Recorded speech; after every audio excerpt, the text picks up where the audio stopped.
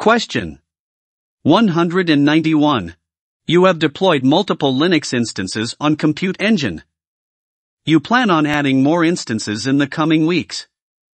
You want to be able to access all of these instances through your SSH client over the internet without having to configure specific access on the existing and new instances. You do not want the Compute Engine instances to have a public IP. What should you do? A. Configure Cloud Identity Aware Proxy for HTTPS resources. B. Configure Cloud Identity Aware Proxy for SSH and TCP resources. C. Create an SSH keypair and store the public key as a project-wide SSH key.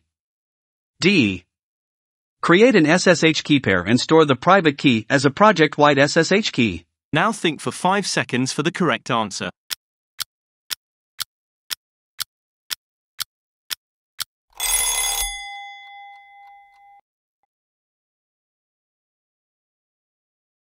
The correct answer is B.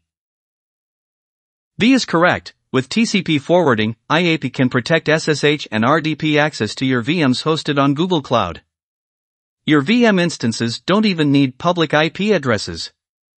Use IAP TCP to enable access to VM instances that do not have external IP addresses or do not permit direct access over the internet.